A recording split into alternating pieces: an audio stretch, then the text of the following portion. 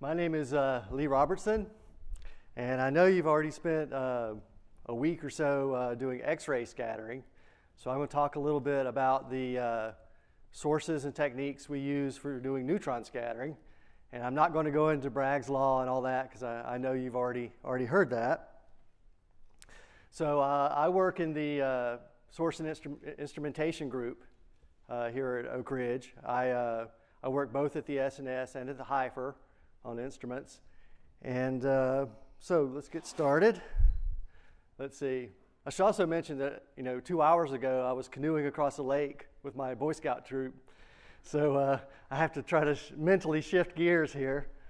So if I start yelling at you in my Scoutmaster voice, just go with it, okay? So here we go. So what is a neutron scattering instrument?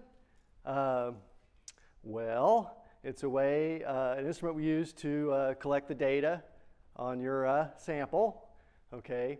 And we measure the number of neutrons scattered by a sample as a function of the change in the wave vector. So you already talked about this in your X-ray work, and the change in the energy of the neutron. So we measure two things. And what do we need to accomplish this? We need a source of neutrons. We need a method for selecting the incoming wave vector. We need a very interesting sample, because we don't spend our time looking at boring samples. And we need a method for determining the outcome, the wave vector of the neutrons after they're scattered by the sample. And we need a way to detect those neutrons. Okay, so here's a little cartoon. Shows the source. You have your incoming wave vector. You have your scattered wave vector. You have your detector. And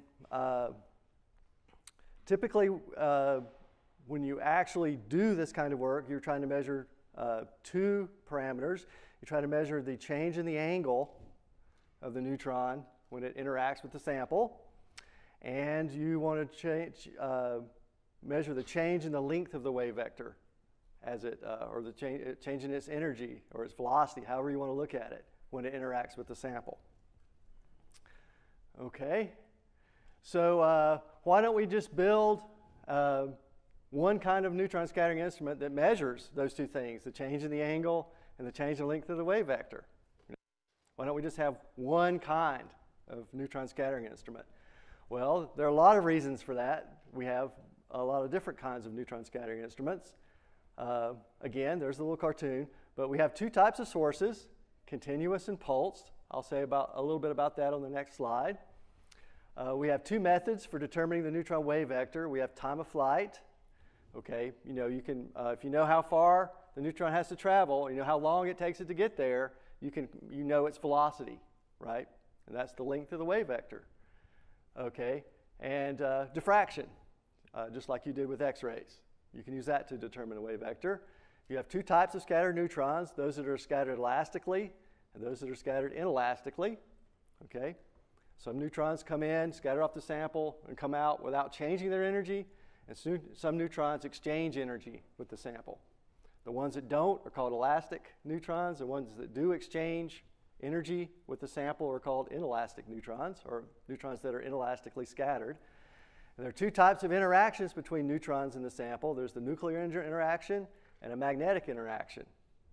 Okay, basically this means that the neutron can either scatter off the nucleus of the atom, or the neutron can scatter off the magnetic state of the atom, okay, because the neutron has a magnetic moment. Okay, you probably didn't talk about this in a lot of detail at the X-ray source. This is something we exploit a lot with neutrons because of the fact that unlike a photon, a neutron does have a magnetic moment. Okay, we study a wide length of length scales, a wide range of length scales, and that's driven by the science you want to do. Sometimes you want to look at the interactions of one atom to a neighboring atom, which is a very short length scale. Sometimes you want to look at how two large molecules interact with each other, which is a very large length scale. The energy of the neutron is coupled to its wavelength and velocity just by equations like this, which makes sense. You have the de Broglie wavelength, and the velocity of the neutron is related to its energy, and which is once again related back to its wavelength. Okay, so typically what you're trying to measure is S of Q and omega, or S of Q and E. the scattering pattern of the momentum transfer, or the Q, and also with the energy transfer. And these properties depend only on Q and E and not the neutron's wavelength. That's assumptions that we make.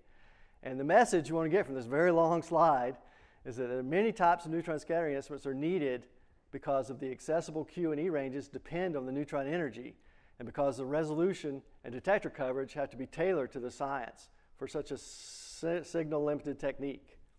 Okay, when I say signal-limited, I mean the number of neutrons that reach the detector here is far, far less than the number of photons that reach the detector in an X-ray experiment. So you have to really optimize everything and make as much use as you possibly can of every neutron that's coming from the source. Okay, moving on. We have the two types of sources that I talked about a minute ago. There are the pulse sources and the continuous sources. Here at the S&S, where we are now, this is a pulse source.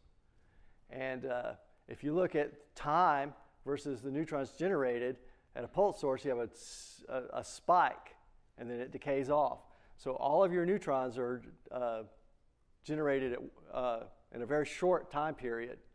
So because of that, you can use a technique called time of flight. Okay, and you just measure in time how long it takes neutrons of different velocities to reach your sample, and use that to distinguish their energies. So if you look at the neutrons in this pulse, the peak neutron production is 10 times the neutron production you get at the reactor, which is a continuous source. Okay, so if you can make use of this time structure in your experiment, you gain a lot.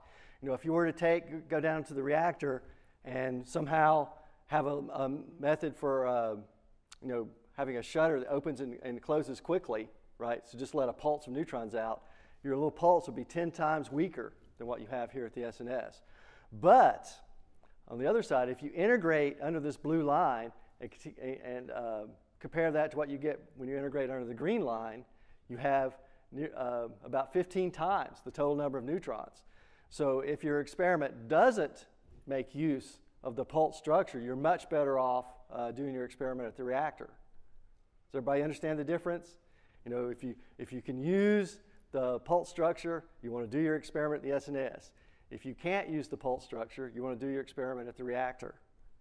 It's just a rule of thumb. So the next thing I'm going to talk about, why is it shaking? It's the air conditioning. For a continuous source facility, you have your source. You have neutrons of all different wavelengths coming off the source continuously at time. And typically we use a crystal and diffraction to select the incident wave vector. Okay, you just set your crystal up to diffract the wavelength of neutrons you want to use in your experiment. You know, I show here I'm representing wavelength with color. Okay, and so we've selected red out of this spectrum. Okay, so the monochromer is selecting red. All the other neutron wavelengths pass on through. So the red neutrons come, they interact with the sample. Okay, some of those pass on through the sample, but some of them are scattered. Okay, so in the elastic case, we assume that the wavelength of the neutrons that are scattered into KF are the same wavelength as the neutrons that were in KI, the incident neutrons. Okay, when they interact with the sample, you measure this angle and you measure how many neutrons per second are arriving at your detector. Those are what you're going to measure. Okay? So if you want to use the same technique to do an inelastic measurement, here in the scatter beam, you can replace it with another crystal monochromator. We usually refer to this one as the analyzer crystal. And you can set it to diffract the same energy as a monochromator crystal. And in that case, you would be measuring the same elastic scattering, the same wavelength for Ki and Kf. But you can do that sometimes just to screen out the noise and improve your signal. Or you can set the analyzer crystal to select a different wavelength than the monochromator crystal. Okay, so here in the picture, I've set this crystal to select the neutrons whose wavelength correspond to blue. So what I would be measuring here is I come in, I scatter by some angle. I'm measuring how many neutrons change their direction by this angle, and how many neutrons change their wavelength when they interacted with the sample from red to blue. Okay, and that corresponds to a change in energy. Remember, the wavelength, the energy, and the velocity are all related to each other. Okay, so I can rotate this crystal. I can measure at this scattering angle how many neutrons exchange X amount of energy with the sample. Okay, and that way I can measure the inelastic scattering. Moving on, we go to the time of flight case. This is what you do at the pulse source, at a spallation source. You've got your source, some distance away, you have your sample, and beyond your sample, you have your neutron detectors. Okay, so when the pulse is generated at the source, you have, in a very narrow time slice, you have all the wavelengths. And as this pulse of neutrons travels down the instrument to the sample, in time, the faster neutrons get further and further ahead of the slower neutrons. The high velocity neutrons corresponds to short wavelengths, are separating in time. This goes on as you move down the instrument, and you finally interact with the sample, and then you get scattered into the detector array. So now I know how far it was from the source to the sample and from the sample to the detectors. So for the elastic case, I know this distance, I know this distance, I measure at what time the neutron arrives at the detector, and from that I can compute its velocity. I know how long it took it to get there, I know how far it went, so I know its meters per second, the velocity. And from the velocity I can calculate its energy or its wavelength, right? They're all coupled together. So that's all I need to know. And just to give you an idea of what these numbers are, for 1.8 angstrom neutrons, it's a very common wavelength right in the middle of the wavelength spectrum we typically use. That's about 2,200 meters per second that neutron will be traveling. Gives you an idea. The time of flight, right, is just related to the distance and the velocity. And if you measure the distance in meters and the wavelength in angstroms, this is a conversion constant you'll see quite frequently to move between the parameters. If the distance from here to the detectors was 20 meters, it'll take a 1 angstrom neutron about 5 milliseconds to travel from the source to the detector. It'll take a 2 angstrom neutron, 10 milliseconds, the difference of 5 milliseconds. So your time here that you're trying to measure is in the order of milliseconds. That's not that difficult to do with electronics. And you probably want to push that into the microseconds to get the time resolution you really want. But those are the kinds of times you're dealing with. And this is just rearranging this equation to show how you can calculate the wavelength if you know the time it took, the time of flight, and the distance. That's how you would calculate that. So you can take this even further and do, this is the configuration you use for an elastic setup. You can do the same thing again.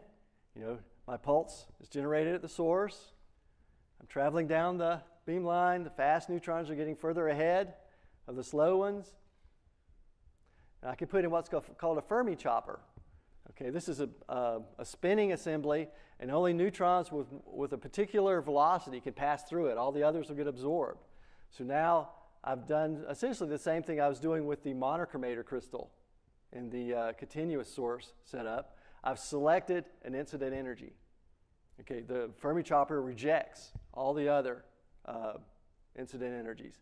So now I come on in, I've selected red, I interact with the sample, and now I measure the time of flight again. But this time I measure the time of flight only from the sample to the detector. Okay, so now the quote-unquote the red neutrons have arrived at the sample, and some of them exchange energy. So I get a new color spectrum coming out, a new distribution of neutron energies, and I use the time it takes to go from the sample to the detectors to determine how many neutrons of each energy are arriving. I know the incoming energy, So anything that's different from that incoming energy at the detector are neutrons that exchanged energy with the sample. And depending on what direction it is from the sample to different places on the detector, that tells me the angle that they were scattered by. So those are the two things I need to know. That tells me my Ki, my Kf. So I can figure out everything to get S of Q in energy. Okay, moving on. Here we are.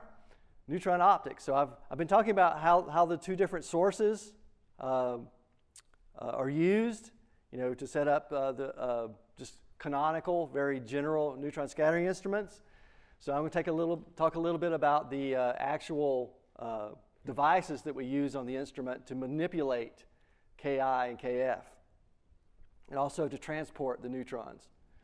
So we use monochromators and analyzers, just like I showed you in the little cartoon about the scattering instrument at the continuous source. And you can monochromate or analyze the energy of a neutron beam using Bragg's law. It's very simple. I'm sure you all understand how that works. We use choppers like the Fermi chopper I just told you about. They tend to be rotating disks and curved vanes. Okay, so as the neutrons pass through it, only neutrons with a particular velocity can pass. So you can use choppers also, just a big disk that's spinning with some holes in it. So only neutrons arriving at the disk at a certain time can pass through. If I go back, oh my goodness. Here, I've got this pulse, but I've got this long tail coming off. So, I need to know at what time the neutron started in order to measure its time of flight, right? So neutrons that are in this long tail are probably not neutrons that I want. So I can use a disk chopper to only let neutrons pass through that arrive at this time. I can cut out all that. So it gets rid of those neutrons that I don't want because I don't know when they started their trip. So if I don't know when they start, I don't know how long it took them to get to the detector, right? So typically you don't want those. So here we go.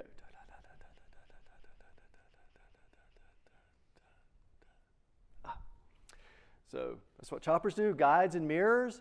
These are like, I'm sure you talked about some transport fibers with the X-ray work. But basically, these are devices that act like a fiber optic for neutrons. If the neutron enters a tube that's coated with these neutron mirror materials, you have total external reflection. So if the neutron hits the wall of this rectangular tube that's coated on the inside with the mirrors at a small enough angle, it will bounce down the tube. You can put gradual bends in these tubes and it'll follow them around. So it lets you pipe the neutrons away from the source where the background is lower. And there's all sorts of uses. And also you can use the same technique to make neutron mirrors to deflect the beam in a new direction, or you can curve the mirror to actually focus the neutron beam. We'll talk a little bit more about that later. You have polarizers and spin manipulators. Remember I talked about with neutrons you can measure the nuclear scattering. You can also measure the magnetic scattering. Okay, so if you're, for example, in the easiest case, if you're doing a diffraction pattern, you can measure the way in a crystal, for example, the different nuclei are arranged. What kind of atom is where on the unit cell. You can also measure a separate diffraction pattern telling you where the spins on the atoms, the magnetic spins are located, how they're arranged. So you can measure both of those things. And we use various devices to manipulate the neutron magnetic moments, or what I'll call the neutron spin, to measure that magnetic diffraction pattern. And we use collimators. That's just to limit the divergence of the beam, typically. You've got your beam, your neutron beam or your X-ray beam coming down your instrument, and not all of the neutrons are traveling in a parallel trajectory. You have some spread in angle. Okay, so when you try to measure the change in the angle when the neutron scatters from the sample, you can't know that change in angle any better than you know the incoming direction of the neutrons, right? If you don't know what direction the neutron came from, it doesn't matter how accurately you measure the direction it was going and what's coming out. That change in angle, you don't know it any better than you know the incoming direction, right? So you can use these collimators to limit the angular spread of the incoming neutrons which makes your measurement of the outgoing angle more, what we would say, have higher resolution. So that's what those are used for. And then detectors, there are a few different types of detectors, but they almost all depend on detecting the neutron via some secondary ionization effect. You know, the problem you have here is the neutron is neutral. It has no charge. It makes it very difficult to detect. So what we typically do is we use the fact when the neutron hits some particular kind of atom, it will cause an ionization process, and we detect that ionization. Okay, I'll say a little bit more about that later. Okay, move on. So I'm going to talk about, we were just talking about resolution. This is a figure I stole from Roger Penn because I was too lazy to draw my own. So the uncertainty in the neutron wavelength and direction limit the precision that Q and E can be determined. Okay, so in the diagram, I've got my incident wave vector Ki, got my final wave vector Kf, and this cube, this parallelogram here represents the uncertainty in Ki, and this one represents the uncertainty in Kf. Just like we talked about, the Kx and Ky part of this are depicting the uncertainty in the incoming angle, how well you know that. And then Kz, the length, is basically talking about how well I know the wavelength of the neutron, its energy, okay, which is the length, tells me about the length of Ki or Kf. Okay, so when I'm trying to measure Q, I've got some point inside this cube and some point inside this cube, so I get Q's between those, but I get a range in Q's of length. So I could be up here, and way down here gives me a longer Q vector. I could be up here at the top, and down at the bottom of this one gives me a shorter Q vector. So there's some uncertainty in Q because of the uncertainty I have in Ki and Kf. Okay, that is what we mean by resolution when we're talking about this. So I can do things. I can put in collimators to restrict the angles and make the X and Y components of this smaller. I can, measure the time of flight. I can restrict the starting time more and more and know more accurately the total flight time. That can shorten this length of this box in this direction. And I can make this smaller and smaller. But as I do that, fewer and fewer neutrons meet the criteria to be detected in my experiment. So basically, as I make these volumes smaller and know Q with higher and higher precision, okay, the number of neutrons I'm seeing in my detector is going to zero, as I shrink those volumes. So it's always a trade-off. Do I want, am I getting enough neutrons to get a statistically significant signal in my detector? If I'm not, I have to open this up and sacrifice how well I know Q just to get enough neutrons in the detector to get a decent measurement of the intensity under those conditions. So for scattering, the uncertainty comes, yes? I think it's proportional to the phase space you are looking at, the distribution is uniform, right? Yes. We're making the assumption that this volume is so small that there's no variation over that. Even if there is variation over it, you can't see it, right? But typically, in these experiments, the neutron phase density, or the neutrons per unit volume in the space, is not varying very rapidly over this length scale. Okay, so for scattering, the uncertainty comes from how well we know Ka and Kf. We just said that. For in the case of time of flight, again, we need to know. It's basically the start time of the neutron is the dominant uncertainty in that case, and the total signal observed in the scattering experiment is proportional to the phase space volume. Here we're talking about these volumes, and as you, like we said, as you shrink those to increase your resolution, the number of neutrons that you actually can use in your experiment falls off much faster than you would want it to. Trust me, it always does. So, okay, moving on. Now I'm going to talk about my favorite topic, which is Liouville's theorem. This comes from just standard optics. It applies to light in the same way as it applies to X-rays and neutrons. And basically it says that in geometrical optics, the propagation of neutrons can be represented as trajectories in a six-dimensional phase space. Whew. And where the components of Q are the generalized coordinates and the components of P are the conjugate momenta. You got 3 P's and 3 Q's. So all I'm talking about is you have a bunch of neutrons at some time t0. We know the location, Q, of each neutron. We know the momentum, P, of each neutron. Given that information, I can tell you where the neutron will be at some later time, t1. Okay? And as this grouping of neutrons changes in time, as its configuration changes, as it moves down the instrument, we call that the phase space volume for that group of neutrons. Okay?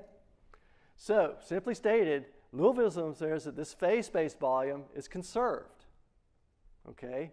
And that, it's very complicated, but what this really means is that it costs you flux to increase the resolution, and it costs you resolution to increase the flux. You know, we are always in our minds coming up with schemes to try to increase the resolution without giving up any flux. But Liouville's theorem says you can't do that. Every time, no matter how hard you work, in the end, you're screwed. You can't win.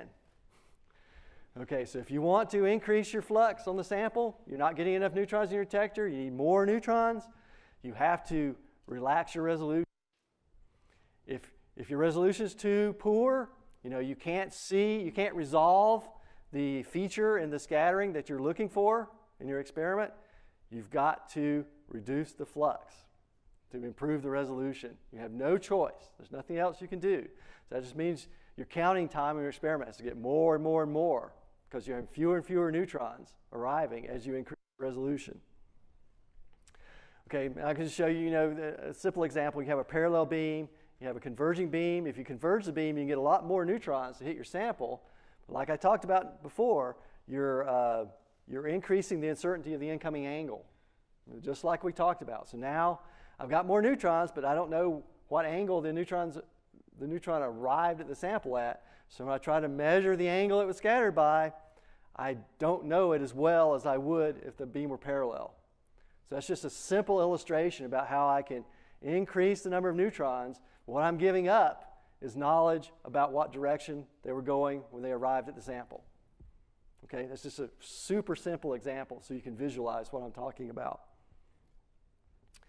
Okay, so this, if you're an instrument designer like me, this is a terrible, terrible thing.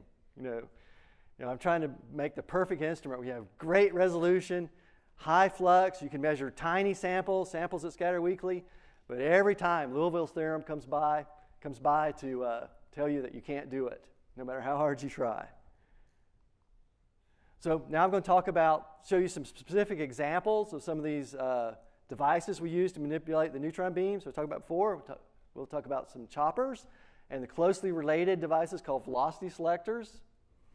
Okay, remember I was talking about the pulse generated at the pulse source. It goes up and has this long tail. We have these things called chopper spectrometers. It's a big disc. The black part absorbs neutrons. You have these slots cut, and the thing is spinning, and it's phased with the spallation source so that these slots open up and let the neutrons through at very specific times in the pulse that's generated, so you can trim off all those neutrons you don't want. Only the neutrons you want can pass through it. And usually it takes several of these at different distances down the beamline to really clean it up the way you want it. We talked about the Fermi chopper. This is the one that, you had the time of flight experiment, you did the elastic case, you threw in the Fermi chopper to select a particular incoming energy, and then you measure the time of flight just from the sample to the detectors to do inelastic scattering at a pulse source. Well, a Fermi chopper is basically a big wheel. It has these slots, veins cut in it. So as this thing rotates around, if these openings were here, this is the neutron path there. They go in, and because of the curvature of these blades, only neutrons with a particular velocity, depending on how fast this thing is spinning, can pass through without hitting one of these walls and being absorbed. It's that simple how it works. Here's a velocity selector. It's a very similar idea. You got these curved blades. I hope you can see that that's curved. So this thing spins around. This is the axis that it spins on right here. It sits in this box. This is the window for the neutrons to go in. And only neutrons traveling at with a particular velocity, as it goes through here, the opening that it's passing through moves with it based on its speed. Any other speed, it'll hit one of the vanes and be absorbed. Yes? What are typical speeds for these neutrons to be moving at? Around 2,000 meters per second. Okay. So It's not a ridiculous speed. It's not like the speed of light or anything like that. So, the fastest ones we would deal with something like this might be moving, 10,000 meters per second would be the fastest we would usually consider. And all the way down to, a few hundred for the very long wavelength neutrons. Yes? if you can tell me without killing me, what material do you use for the chopper and the velocity selector to go off the neutrons? There's several possibilities. If you look at the periodic table, certain atoms have very high absorption cross-sections for neutrons. For example, hydrogen has a very high scattering cross-section.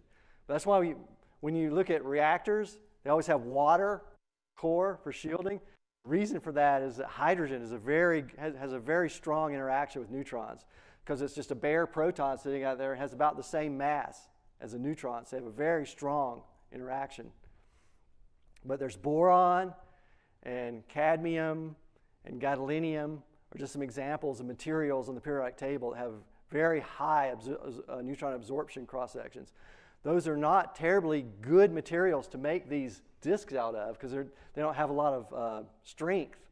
So basically, this is some other material with one of those elements embedded in it. It's typically how it's done. And this is just a timing diagram to show you about another very important aspect of basically that you run into its spallation sources. I talked about as the neutrons travel down the instrument in their pulse, the faster neutrons get further and further ahead of the slow ones. Okay? Well, if your instrument's very long, then the fast neutrons from pulse n plus 1 can actually catch up with the slowest neutrons from pulse n. We call that frame overlap. And when you reach your detector, there's no way you can know if this was a fast neutron from pulse n plus 1 or if this was a slow neutron from pulse n. You can't tell the difference. So that's a problem. That, generally you want to make your instruments very long so that you get a bigger spread in the neutron velocities, bigger time difference between the fastest neutron that's going to get there and the slowest neutron that's going to get there, because that lets you measure the time more accurately. Okay? But you can only stretch that so far because then this happens.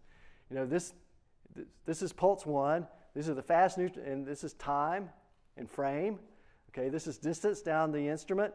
The really fast ones zip to the other end immediately. But as you go down, the slower ones get further and further over this way.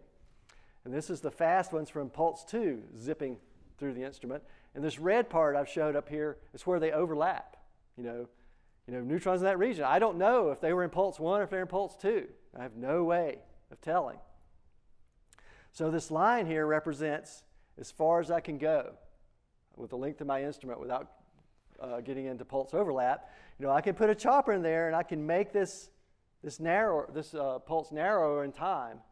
Okay, but again, I'm throwing away neutrons that I can use in my experiment when I do that. So you have to think really hard about how you want to do it. I gain resolution, time resolution, as I make the instrument longer and longer, but I start having to throw away neutrons to do that. Okay, they're very precious. You don't want to do that unless you have to. Okay, you'll actually, I don't know what experiments they have planned for you during your time actually doing some experiments on your in groups, but sometimes the instruments will throw away every other pulse just so they can let the slow neutrons go a long way and get high resolution. But you've lost half your neutron flux when you do that. Moving on, and we talked about neutron guides. This is where the rectangular tube acts like a neutron fiber optic. waveguide. Okay, this is essentially think about this as the incident angle of the neutrons. They come in, they hit the walls of this tube with some angle, and if the angle is small enough, you get what we call the regime of total reflection. That's where you get total external reflection. It's just like with light, it depends on the index of refraction of the material. You all remember that from physics class. I'm not going to go into it. But if the angle they hit is small enough, they'll bounce down the tube, okay? And then you can curve the tube like we talked about to get the out of line of sight of the source, have a much lower background. But once you get beyond what we call the total reflection regime, we get in what's called the supermirror regime. Okay, so we actually, on the surface of the substrate, whatever your tube is made out of, we alternate layers of high and low neutron scattering length density materials, and we vary the thickness of the layers. You actually get an artificial periodicity, satisfies Bragg's law, and to within a certain range, the neutrons will bounce down the tube by diffraction rather than reflection. Okay, and you can that way you can extend the the incoming angles that can be transported by the neutron waveguide and get more neutrons to your experiment. So this is just a photograph. When you have these, this one's divided up into several internal passageways, and you typically want to do that when you're curving the guide around to get out of the line of sight of the source. And the reason for that is, if this thing's curving, you go way down the length of the waveguide before you bounce again. The guide is moved because of the curvature, so the angle gets bigger. So you may be beyond the critical angle, beyond the angle where this thing will reflect. I mean, neutrons that hit with angles beyond here just pass into the wall material. They don't bounce down the tube. So to be able to get a sharper bend, you can divide the guide into these sections so that it only goes a short distance before it bounces again. So because of the curvature, the angle hasn't changed that much. So you can get shorter and shorter wavelength neutrons to bounce around the curve. This is just showing a long guide. This one's at J-Park, which is a spallation source in Japan, and they're just transporting the neutrons very, very far away from the source to do their experiment. And this is another guide installation at ISIS. It's a spallation source in England, in the UK. And you'll see there's several guides here together. They're fanning out from the source to the instruments, just to give you an idea of what these things actually look like in practice. Okay, next we have polarizers and spin manipulators. Okay, there are several things we use. We can use what we call polarizing monochrometers. It's just like a regular monochrometer, but because of the chemistry, you can have, you talk about the neutron, you have the two spin states. We call it spin up or spin down, okay, which represents the magnetic moment on the neutron. And there are certain crystal materials where one of the two spin states, either spin up or spin down, cancels with the nuclear scattering. So the thing actually only diffracts one spin state, but not the other. So you come in with a neutron beam that has spin up and spin down in it, but after the diffraction takes place, you either have just spin up or just spin down. You can use that to polarize the beam. Another way to polarize the beam, we use helium-3 spin filters, where we take a glass cell. Like here's an example picture. And you can see the size relative to this guy's hand. And basically, we polarize the nuclei, the spin on the nuclei of helium-3, okay? And we change its absorption cross-section. It becomes very high absorption cross-section for one of the neutron spins, say spin up, but it's almost transparent to spin down. So it acts like a filter. It'll absorb spin up and transmit spin down, or you can configure it to transmit spin up and absorb spin down, whichever you want. Okay, and the neutron beam just passes through, so you have both spin states going in and only one spin state coming out. Okay, that's also a way to polarize the beam, but notice what we've done. In both cases, in this case and in this case, we've thrown away half the neutrons. Because when the neutrons are generated, you have equal probability of a neutron being spin up or spin down. So when I filter out one of the spin states, I only have half the neutrons left. That's a problem too.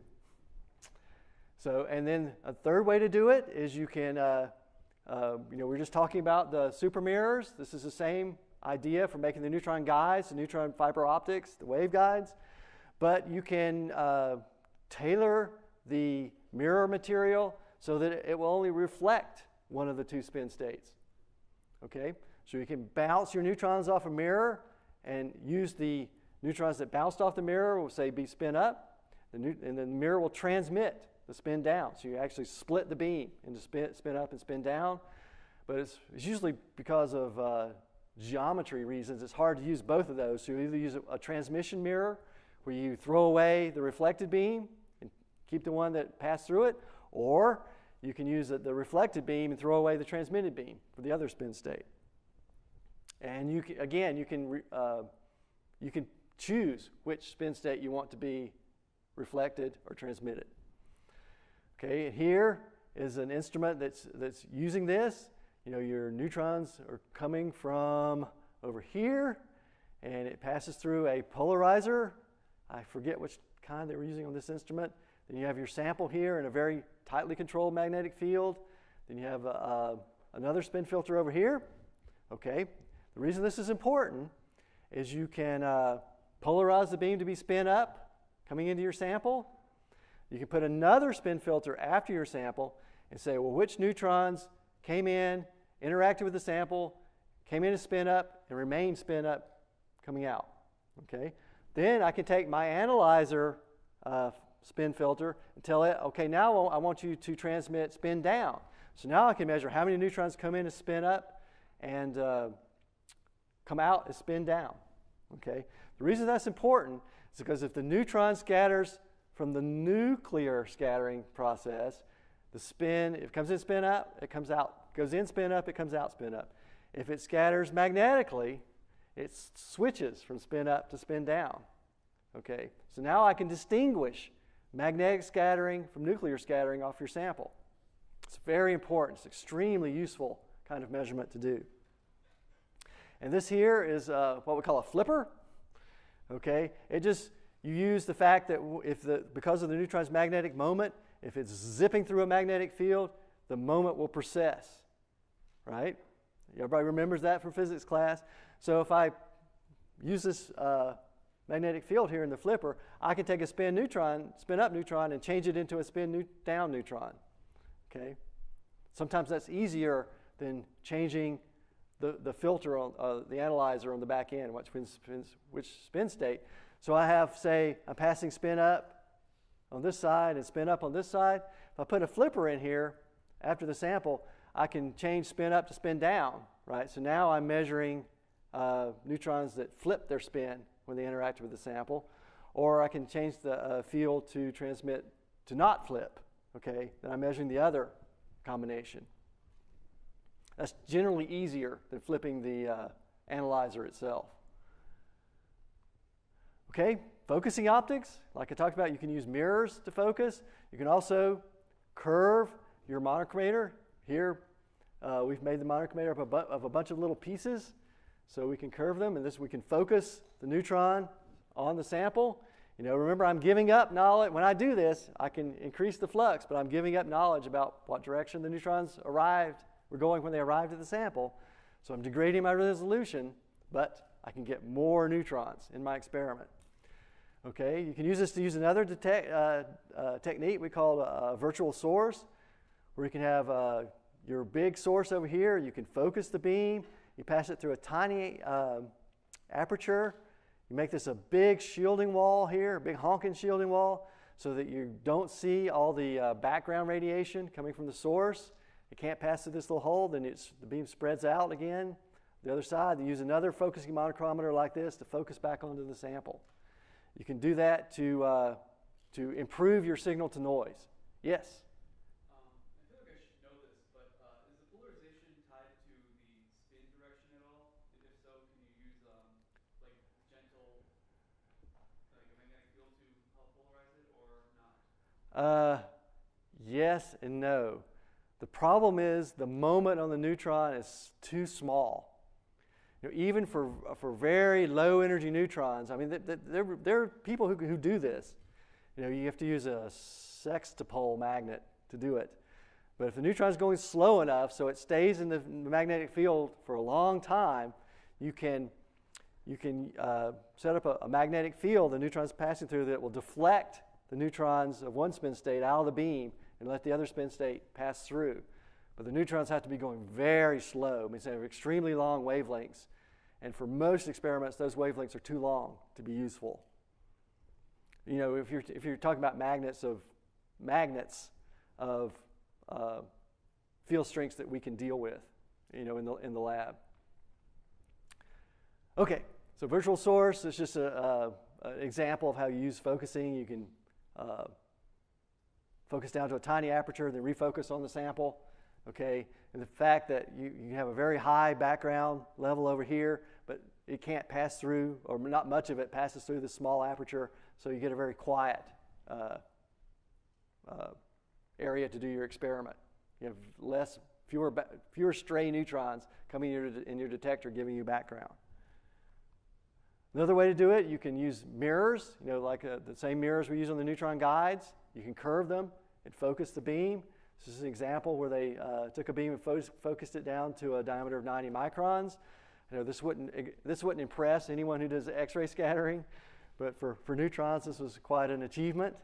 And this is using Kirkpatrick's bias mirror geometry. There are many mirror geometries you can use.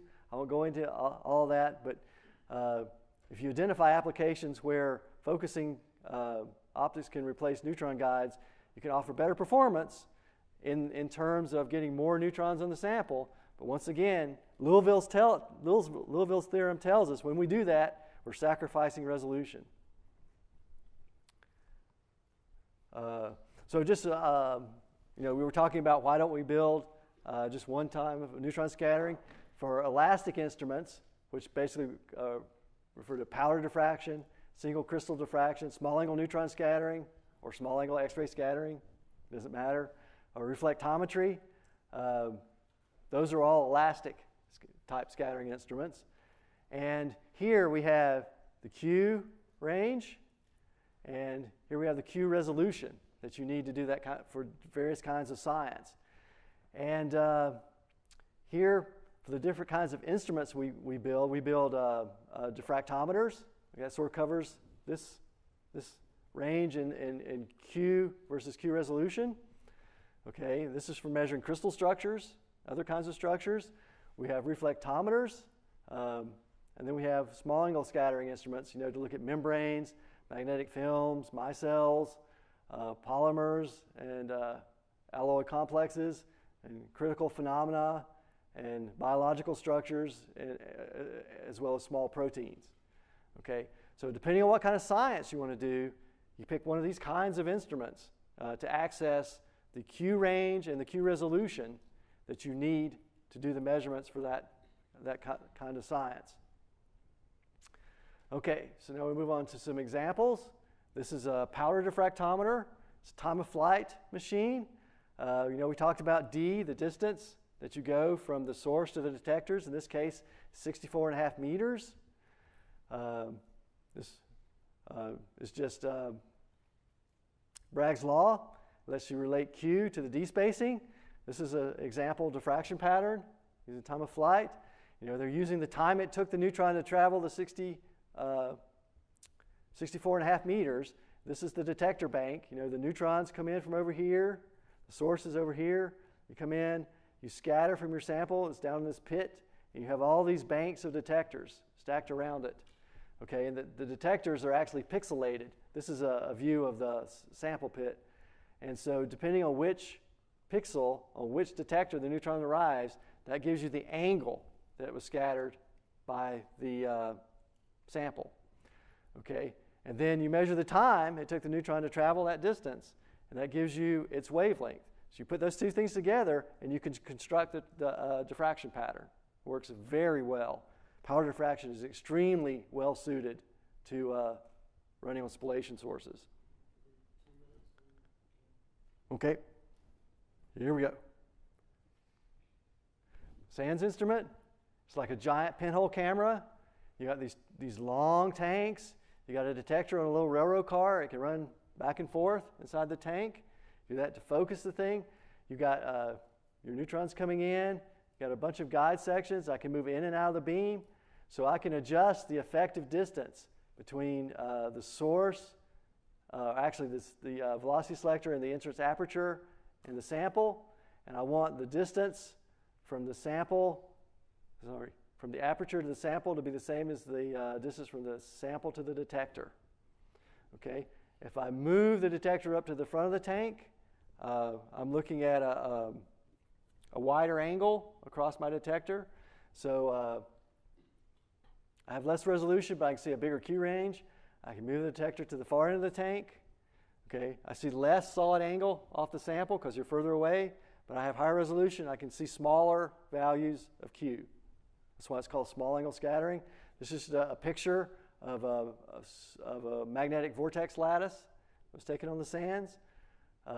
And the reason the detector is on the card is so when I adjust this distance between the entrance aperture and the sample, I can adjust the sample to detector distance to match it, and that gives you the optimum configuration for the instrument. Magnetism reflectometer. Here we're using the same principle that the neutron guides we're working on. You know, if the neutron comes in at a very small angle, if it's below the critical angle for total external reflection, it gets reflected, otherwise it's transmitted. And you can use that. You know, if you've got some structure here at the surface, you get fluctuations in the number of neutrons reflected near the critical angle. And that's represented here. They're looking at a magnetic material, actually, at different applied fields, 5 millitesla, 50 millitesla, 200 millitesla, and they can actually see the magnetic profile normal to the surface as you pass through it, and you can see how that magnetic profile between the substrate and the and two films, iron and iron nitrogen film deposited on the surface, changes with applied field. That's a way that you use magnetic scattering. This is a good one. It's easy to visualize. This is neutron imaging. I don't know if you did any X-ray imaging at the synchrotron. Basically, the neutrons just come in. You have a sample over here. You're looking at the absorption image, the shadow of the sample.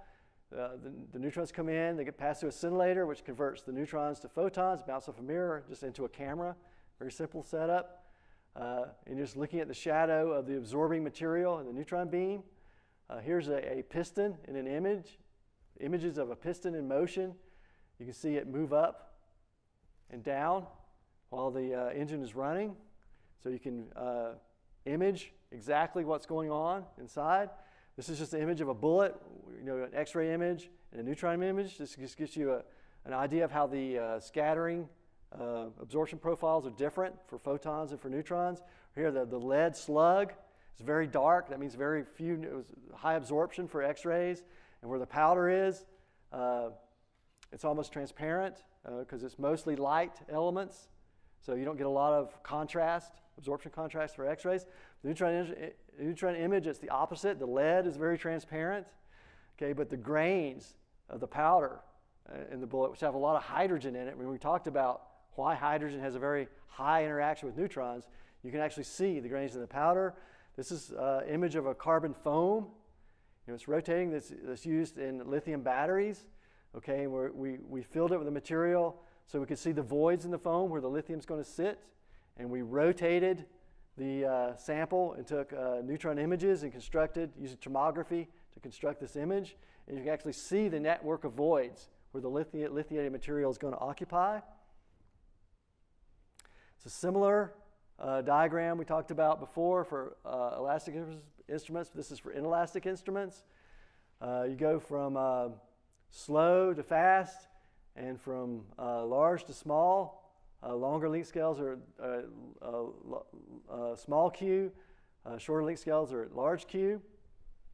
And the different kinds of instruments, you know, you have a high resolution time of flight spectrometer all the way down to the triple axis, map out different regions in the science space, you know, that you can measure. So depending on what kind of science you want to do, this chart would help you figure out what kind of neutron scattering instrument you'd use to do those measurements. A couple of examples. This is direct geometry time of flight spectrometer. This one's called Sequoia. Okay, and when I say direct geometry, it means it's just like I showed you in the diagram. The neutrons come in, use a Fermi chopper. You know the velocity of neutrons when they hit the sample. They interact with the sample. Then you do time of flight from the sample to the detectors, and you can map out the excitation spectra for that material. This is a triple axis. This is the one that uses a monocreator and an analyzer crystal like we talked about at the beginning of the talk to do inelastic scattering. And you can do similar maps that you were doing with the time of flight spectrometer. Then we have what we call an inverted or indirect time of flight spectrometer. This one does backscattering. And when I say indirect, rather than measuring time of flight, rather than monochromating the incoming neutrons and using time of flight from the sample to the detector, this lets the white beam come in and hit the sample. It has a big array of analyzer crystals, just like it uses diffraction to analyze the energy scattered by the sample. And with this technique, you can get very, very high energy resolution in the micro EV range, but it can only has limited Q space coverage depending on your selection of energy resolution. Okay, this is just the instruments at the HIFER. We have some triple axes, some powder instruments, the SANS instruments we just looked at. This is a macromolecular diffractometer. Over here is where we do the neutron imaging, and here is a cold neutron triple axis instrument. Here at the SNS, at the spallation source, you can see some of these instruments. This is the backscattering instrument. Have very long flight paths. That's to get that time resolution we were talking about. But you have a whole array of instruments, which you'll see on the tour today. They have powder diffractometers. There is the Sequoia instrument is over here. This is an instrument for looking at diffuse scattering. You have an engineering materials instrument and a cold neutron spectrometer.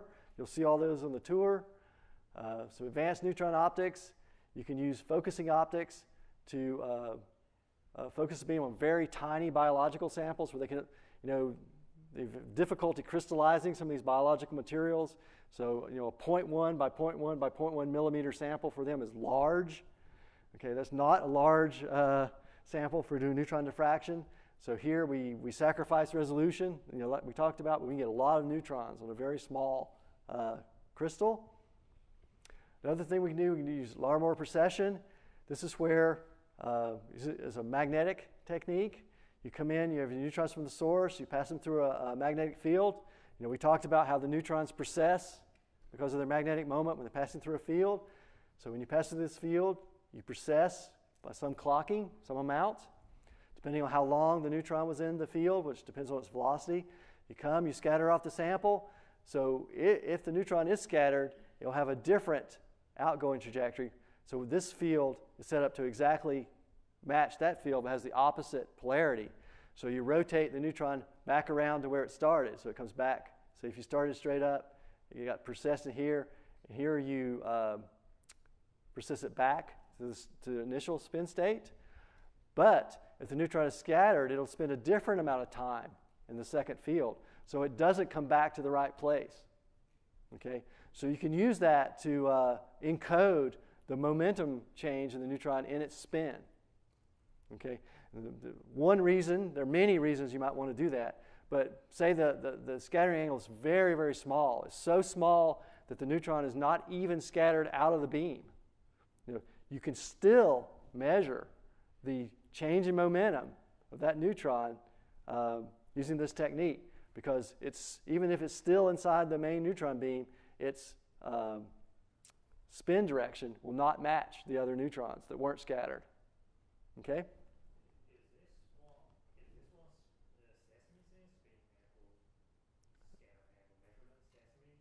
Yes, that's how Sesame uses this technique. Yes, to generate these two fields. That's right. Yes, well, there's still a lot of. Are they still testing this? Yes, they're still testing it. There are lots of things that we still have to work out for this. There are like 4 or 5 instruments in the world now that are using this technique. And there's certain types of measurements, we know enough about it already that you can use them to do science. But there's still a lot of work to do to get this all figured out. This is my last slide. Concluding remarks. Okay, just want to say the instrument design is driven by the needs of the scientific community. You know, we don't build the instruments just because we think they're cool. We build them to do specific kinds of science, and but it has to be coupled with reality. You know, you're still stuck with Liouville's theorem. You're still stuck with the fact that the sources are flux limited compared to X-ray sources. And you need to do the maximum optimization you can with the optics and the detector technology. And in the near term, the things we're working on are focusing optics, polarization, you know, manipulating the neutron spin, building ever more efficient detectors, using the instrument development infrastructure, which are basically computer simulations of different instrument configurations, so we can test different ideas without you don't actually have to build it. A physical instrument to test it, and we're looking at new techniques and applications of neutron scattering to do new kinds of science, which isn't served by the neutron scattering facilities currently. That's it.